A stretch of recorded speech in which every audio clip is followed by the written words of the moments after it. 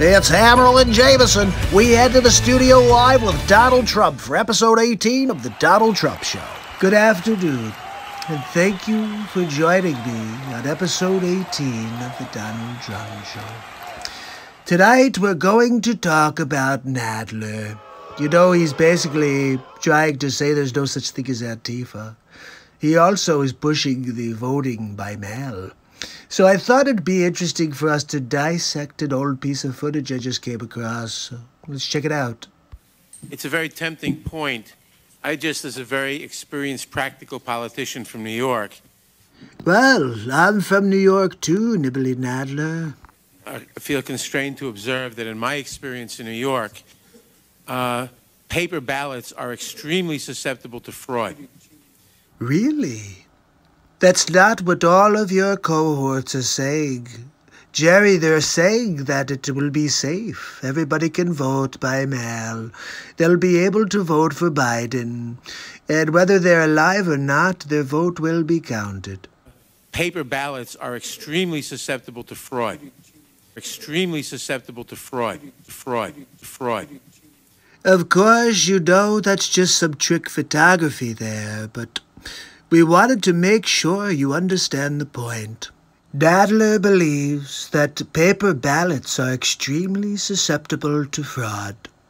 And at least with the old clunky voting machines that we have in New York, the deliberate fraud is way down. Look, Nadler and I are in agreement on this one.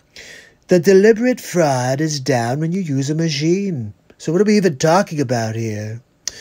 I don't even understand why everyone's fighting me. Oh, that's right, it's because Trump said it. Compared to paper. When the machines break down and they vote on paper, we've had real problems. He said it right there. When the machines break down and they use paper, they've had real problems.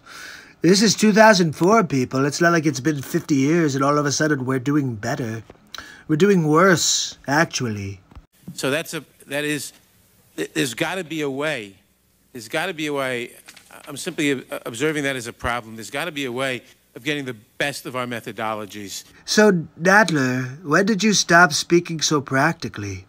In fact, the MIT studies have shown that hand-counted paper ballots are among the most reliable. Ooh, you've got a fighter there, Nadler. And at least if there's a miscount, you can discover it. You can't discover miscounts with these machines. Then maybe optical scan with paper. I want a paper trail. I want paper somewhere.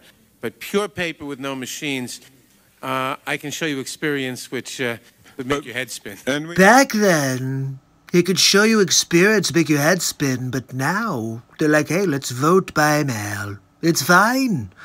There's no fraud. It's totally fine. We should just do it. Coronavirus, schmoronavirus. What's happening in Portland right now? There's riots.